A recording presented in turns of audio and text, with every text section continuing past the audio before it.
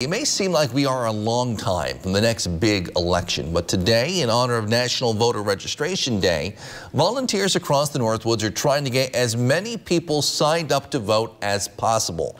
Newswatch 12's Lily Zoller has more. Are you registered to vote?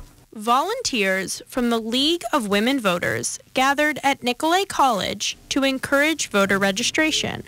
The team had two goals: register as many people to vote as possible. It is so easy to register to vote. And spread the word about the importance of voting. It really is the fundamentals of our democracy, and everyone should participate in the process. It's their civic responsibility.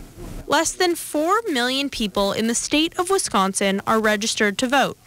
This is just a fraction of the nearly 6 million people that live in the state. But volunteers with the League of Women Voters are working to change this by letting everyone know about the value of voting. It's almost like being a part of a household. I can say, I don't care what I have for dinner, and then someone else will choose for me, which may not indeed be the best choice for me. But it's not just about what's going on right now. There's a whole history that makes this all the more important to volunteers. My mom was born in 1918, and she told stories about when she was born, women did not have the right to vote. She never missed an election. I will never miss an election. Anyone else passionate about not missing an election should prepare by registering to vote now.